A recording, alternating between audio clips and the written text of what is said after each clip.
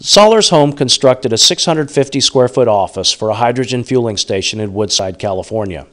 The building you are about to watch take shape is a single piece of concrete that was cast in one day at the site. Building a Sollars shell starts on a computer. The forms for the shell are designed using state-of-the-art 3D modeling software. Exact coordinates for all key components are identified as part of the system design, which is then simulated. We start the building process with the points that have been set by the surveyor and establish our building's coordinate system with the same references we used in our simulation. The mounts are critical because they enable the inner form to float above the floor so that the concrete can flow under the formwork to create the slab. We survey in all mounts to within an 1/8 inch in both directions so that we know the posts are located as simulated. After the mounts are installed, we construct the lowest section of scaffolding. The scaffolding is shot in with the survey station as well.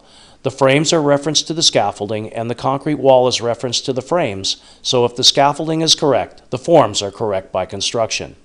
This is an important simplification because it changes the installation of the forms from a complex fabrication process to a more simple assembly process. The posts and frames are the heart of the multi-flex forming system. The posts are structural steel tubes that have stubs welded to them that enable the frames to mount quickly while maintaining the strength of the assembly. The frames are steel tubing that is sized to slip onto the post stubs and get pinned or bolted in place. The key to the system's flexibility is that the posts and frames use drive screws to adjust to varying grades and distances. All of the pieces of the multi-flex forming system are reusable from project to project, and system components can be swapped out to meet any design requirement. Forming begins at the back right corner of the building and continues with the back wall to create a U-shaped jacket structure that is about 7 feet tall. With the jacket form as a reference, rough plumbing and electrical are installed. After the utilities have been inspected, the building's pad is then completed. Installation of the rebar begins with the columns that support the ceiling beam. The multi-flex forming system allows a worker to reach his hands through the jacket forms to tie rebar while another man works from the front. With the column cages in place, the rebar for the bottom mat is bent into an L shape such that it becomes the first 7 feet of wall rebar. Once the bottom mat has been tied, the top mat is installed.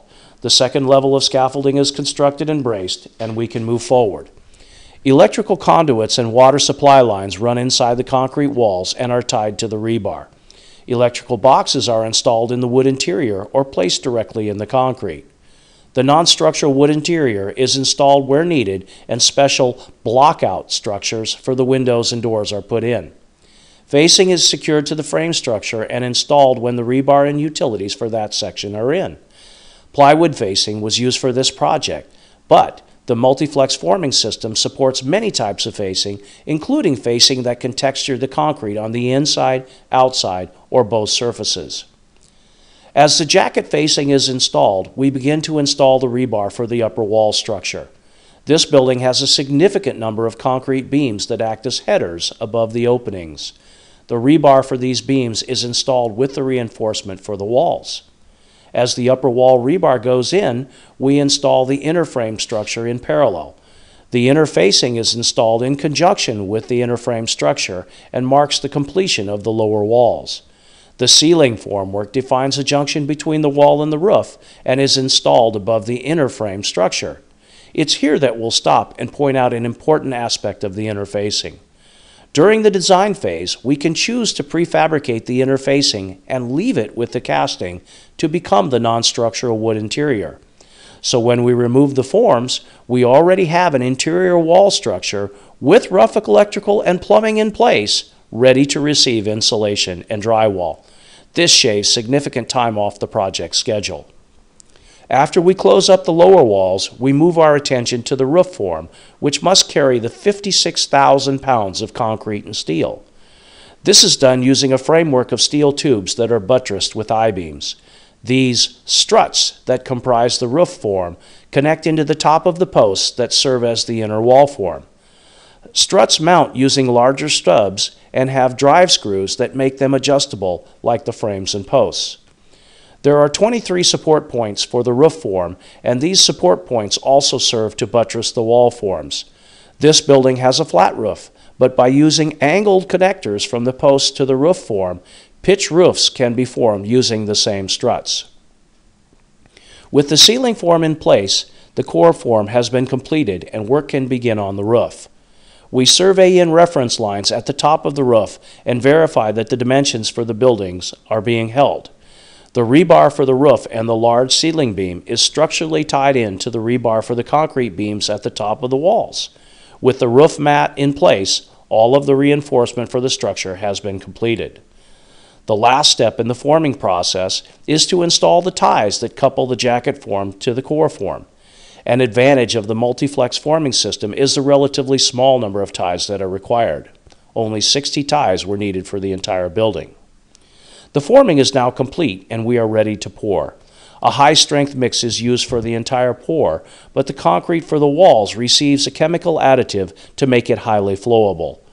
The wet concrete is vibrated so that it flows down to the base of the wall and around the corner to become part of the floor slab, which is poured next. The floor uses the same high-strength mix, but without the chemical additive. The floor receives a smooth finish, but could have been colored or stamped to provide a decorative touch. The roof is the last section to be poured. The roof slab is 6.5 inches thick and uses normal concrete. For this project, the top of the roof received a broom finish such that the roofing material would more easily adhere to the concrete. Again, the roof slab could have been colored and or textured to mimic traditional roofing materials such as shingles, slate, or shake. With the roof slab poured, the casting for the entire building is complete. The high-strength concrete used for the building yielded a compressive strength of 6,700 psi, which is about twice the strength of a typical mix used for a residential foundation. After the concrete was given time to cure, the forms were removed. And what was left is the casting, complete with openings for windows and doors.